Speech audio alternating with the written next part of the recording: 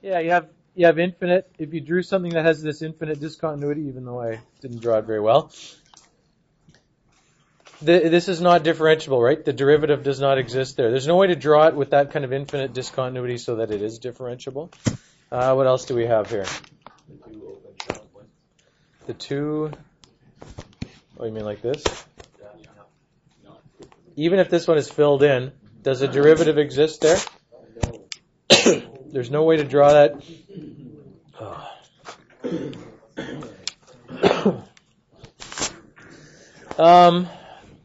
The other kinds of things here, like this, well, the point doesn't even exist there, right? So can't have it. You can't talk about the derivative if the function value doesn't even exist. What else?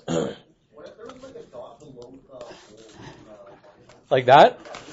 What would the right hand and left hand limit? What would the derivative be? As remember, to think of the derivative, you're pushing a point closer and closer. So if I make that get closer and closer, it's going to be like this, right? The slope from that side is going to be positive infinity, and the slope from this side is going to be negative infinity. Okay, so that. What else do we have for if you do want to show that, just draw something so that it is differentiable. It has to be continuous, right?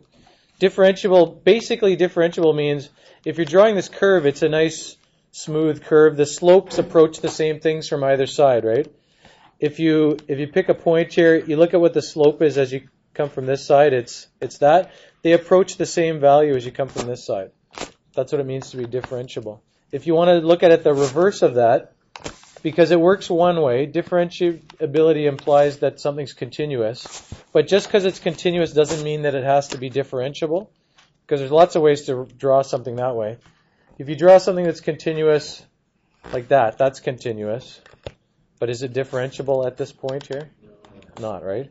So just because it's continuous doesn't mean it's differentiable. This is one of these kind of things that works only one way. If this is A and this is B, it works like if A is true, then B is true. But it doesn't work the other way around. It's not if B is true, then A is true. A lot of things do work both ways, but that one's not one of them, right? What else do we have here?